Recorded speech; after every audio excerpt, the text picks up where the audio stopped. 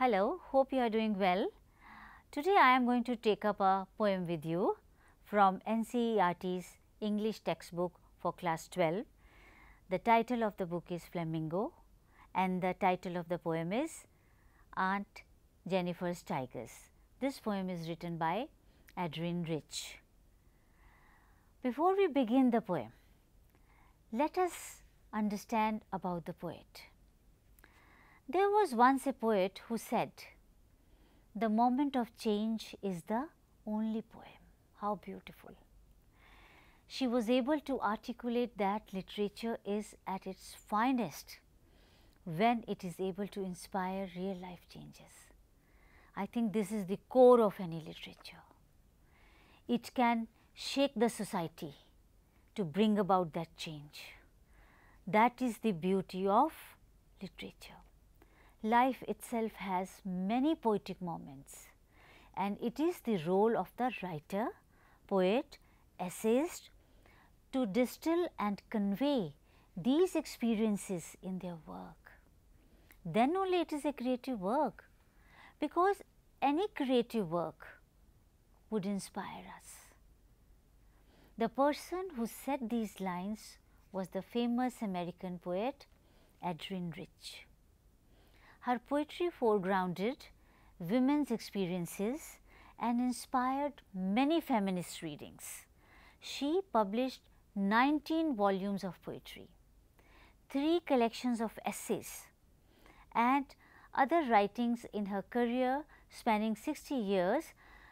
Rich's work continues to be relevant even today because of her strong resistance to racism and militarism.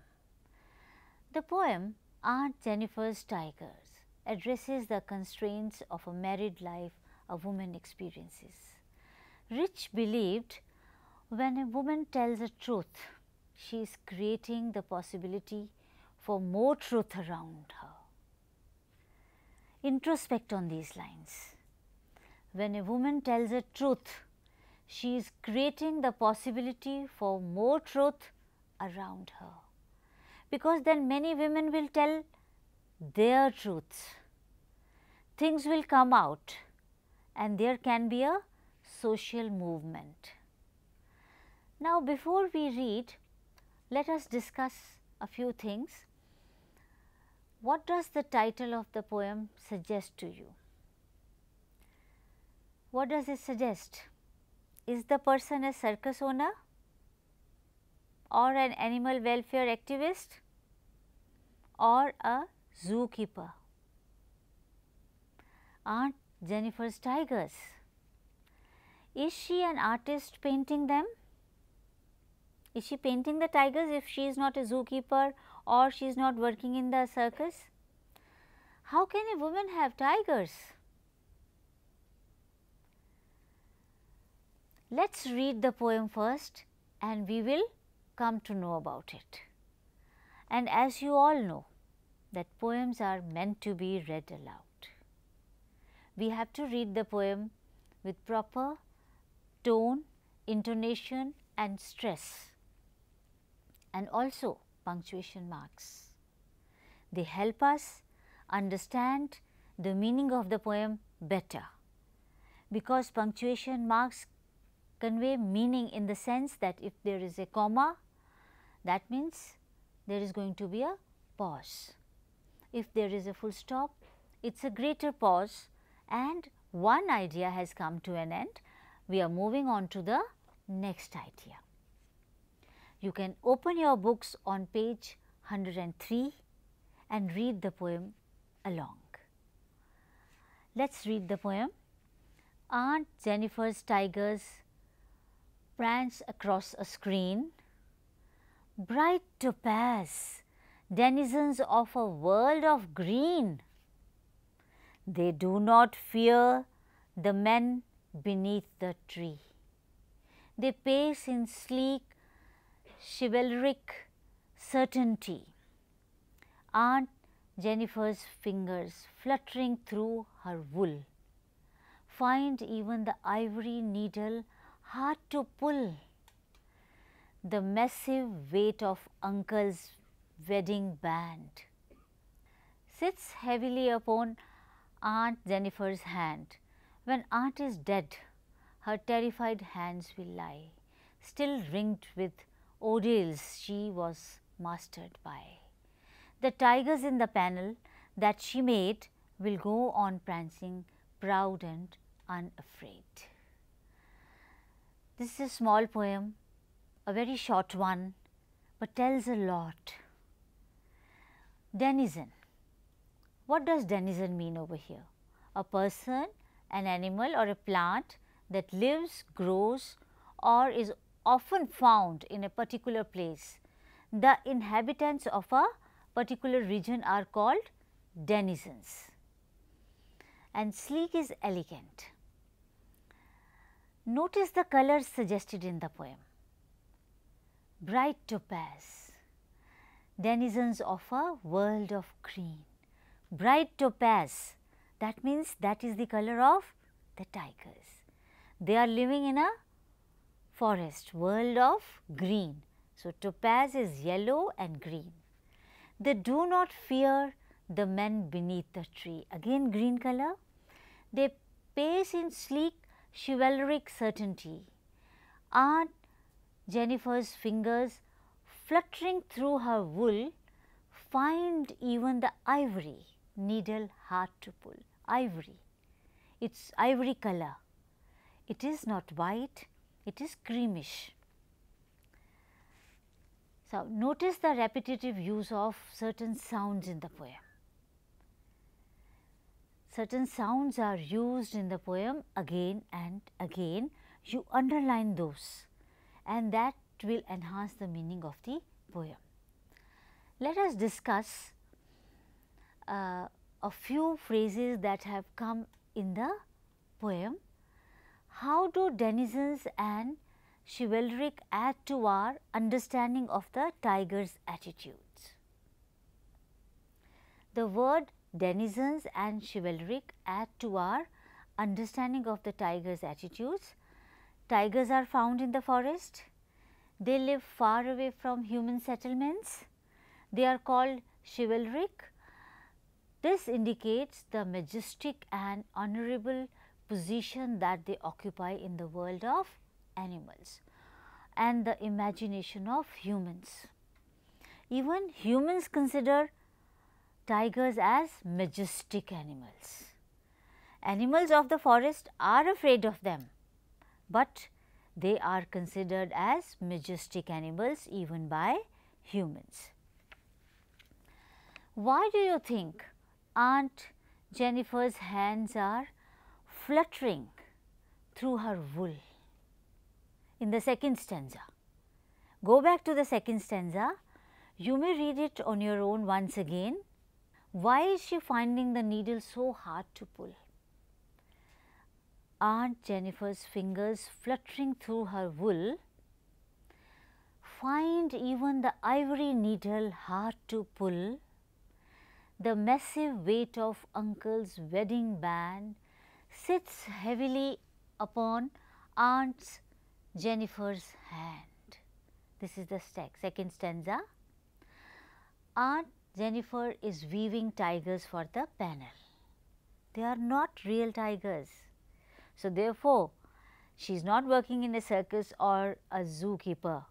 She is weaving tigers for the panel. Her hands are moving about her wool. She is finding the needle quite hard to pull. The weight of her married life is lying heavy on her hand. So, that is what the impression is, that is what we understand, that it is shown in every action. Not only her heart is heavy, she must have gone through lot of difficult times during her married life, but you know that reflects in her movement, body movement as well. Next question. What is suggested by the image massive weight of uncle's wedding band? The image is quite suggestive. The wedding band is symbolic. It represents the unbreakable bond of marriage between the husband and the wife.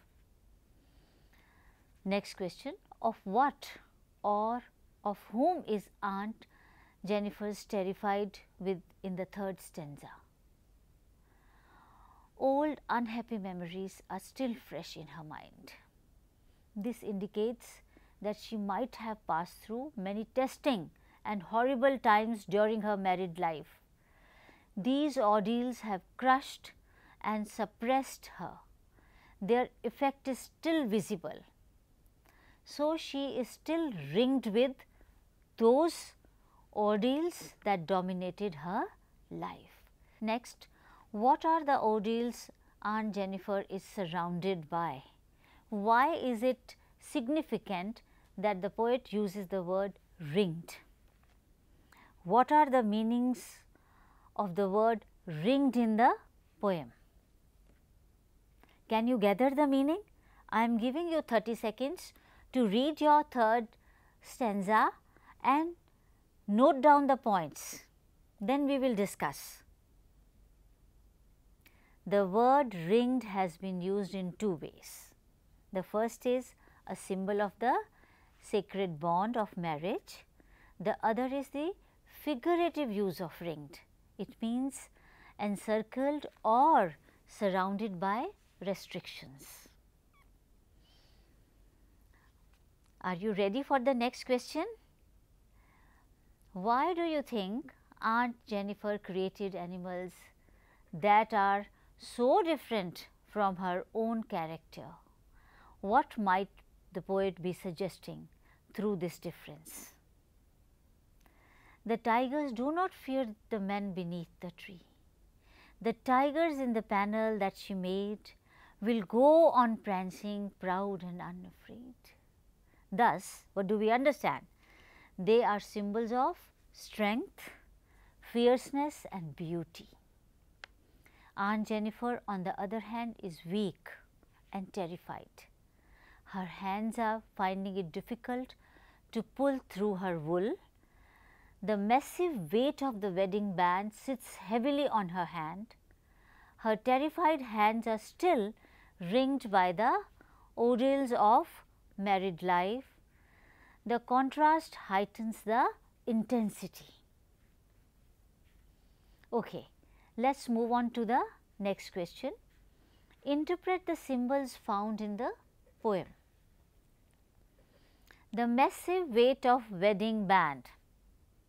What does this symbolize? We have discussed it. I am sure you know the answer. It symbolizes suffering, hardships and worries of married life. Terrified hands and ringed with ordeals also indicate those unpleasant experiences that Aunt Jennifer had to bear physically and mentally.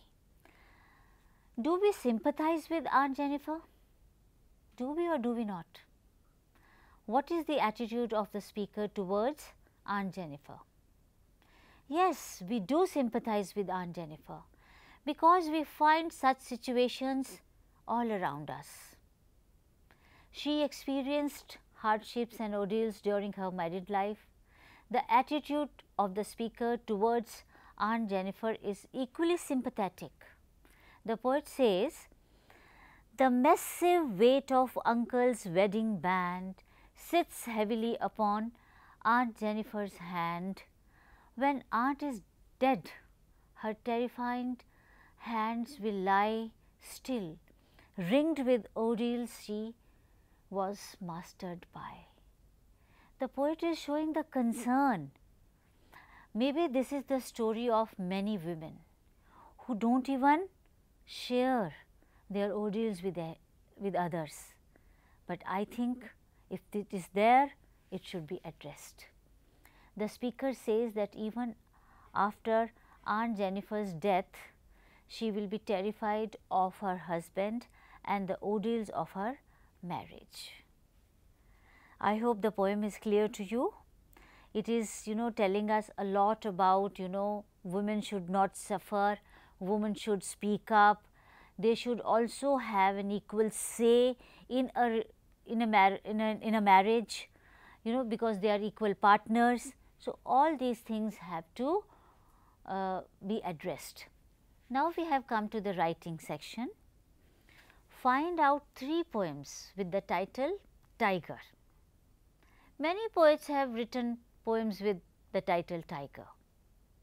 Now the task is read these poems. Find out what is common in these poems. There must be something common. Let me give you one example, The Tiger by William Blake, a very famous poem. I will read a few lines from the poem. Tiger, tiger, burning bright in the forests of the night, what immortal hand or eye could frame thy fearful symmetry? So, therefore, the task is to find out 3 poems and find out what is common in them. The next task is find 3 poems in English by contemporary women poets from India and write a review of how they reflect or comment on the world around them. You can also include a discussion of their styles or any words or phrases that especially struck you.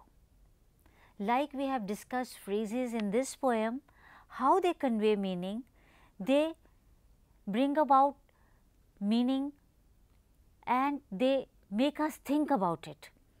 So, you have to also identify those words and phrases that especially struck you and write a review.